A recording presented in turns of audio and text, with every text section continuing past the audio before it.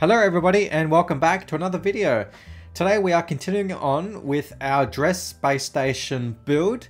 So this is part 2 and today we're building the very top part, or what we perceive to be the top part of the space station itself.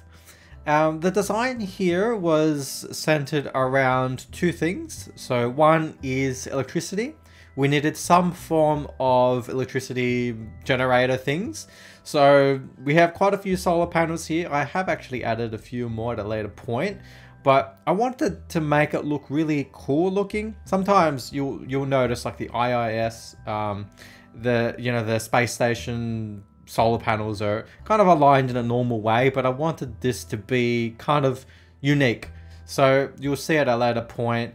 Although, obviously, this wouldn't be as efficient. That's just the way it is. I mean, you got to sacrifice efficiency for looks sometimes, and that's what we've done.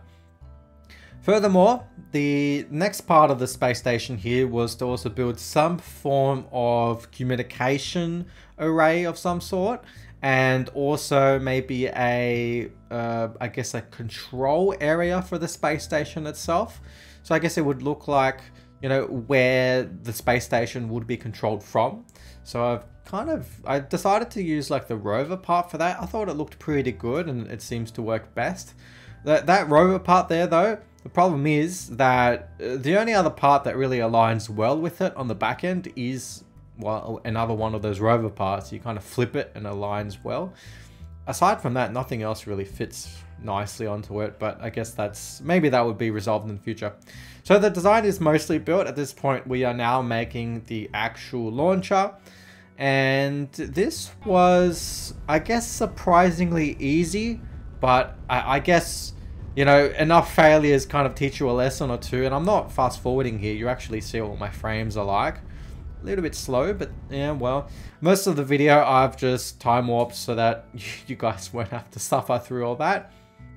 But here and there, I do actually leave, you know, the same speed as it is when I play, just so you get a feel for how the game is progressing. And, you know, whenever there's new updates here and there, I'll do the same just so everyone can see how it is. Now, I didn't really have the luxury of doing an efficient launch here. It was pretty much just straight up. That was all I could do, because again, aerodynamics isn't really a thing here. I mean, you can have some type of cover for the payload, but it wouldn't actually protect anything inside. So anyway, the launch was pretty smooth, I guess, because we were going straight up. So that was nice. And here is a shot where we have just decoupled the initial stages. So at this point, all we have is just the nuclear engine. And we are heading over to Dres. So we just did a typical maneuver. And I also adjusted our angle. And boom, here we are, teleported. Now we're here. It took a while. There was one issue with the actual maneuver before, where I think the way in which we were turning or rotating around Dres was the wrong way around. So we had to kind of flip. So at this point, we are now trying to rendezvous with the initial core stage that we set up in the last episode. And that is just, you know, your typical docking. So I haven't actually docked to anything in, I guess, 7 years. So this was, I thought that maybe I would fail, but looks like I still got it. I mean, it's fairly simplistic if you use the maneuver nodes, of course. One thing though around docking is always make sure you have some extra monopropellant, because you do not want to run out of that. That's very, very painful. At least in this case, I had so much monopropellant that I didn't know what to do with it. And here we are. This is where we are pretty close to the next stage of the core is pretty much right in front, as you can see. And I'm time warping a little, but when I actually stop time warping, you would notice that the core is actually spinning relatively fast. That was a little bit concerning, because I was like, why is it spinning? I'm pretty sure I didn't let it spin when I left it last time, but now you might be wondering what just happened there. There was a little bug where when you decouple or when you undock, the space station was literally just being destroyed somehow. So I tried time warping and then undocking, but that also had an issue. But I don't know, after a while it just seemed to work out like normal. And this is where we are docking the two I guess, the top and the core together. I'm not time warping this or fast forwarding here. This is pretty much pure in-game performance. And it's very, very frightening because you hear like this window sound and then you hear an explosion. And I'm like, oh, did something break? What's going on? But no, thankfully it worked, and it worked pretty darn well. So happy days. I was worried when the docking wasn't, undocking wasn't working very well, because I thought like, well, this is probably like a very short series, like one episode gone. But it worked out in the end. I think the latest patch resolved the docking issues, or partially. So thank you devs for that. Now, the next stage here is to essentially go and position ourselves within the planetary ring so we can have a nice view. Of course, you know, the law for this thing is that, you know, technically Kerbals are, I guess, fleeing Kerbin and they need a new home, so they've decided to build around the planetary ring because I guess it's easier to just farm resources. You could just say, hey, there's ice there, there's iron here, let's just go direct, right? Instead of having to just mine like a lot or dig to get into things, it's a lot easier for asteroids. So I think someone was saying asteroids tend to be the core of planets. Although I'm not so sure about planetary rings. I assume there's something to that effect. And as you can see here, we are in position. It looks fantastic, I think. Now, the actual, I think they're called trusses at the very front, or on the right here. Those things just glisten in the light. It looks really, really nice. I actually recommend anyone to use that particular part, especially if it's silver. When it just shines like that, it's yeah, it's just nice to see. And as you can see here, the solar panel placement from before, it just looks cool, especially on a front view. Yeah, it's very advanced looking.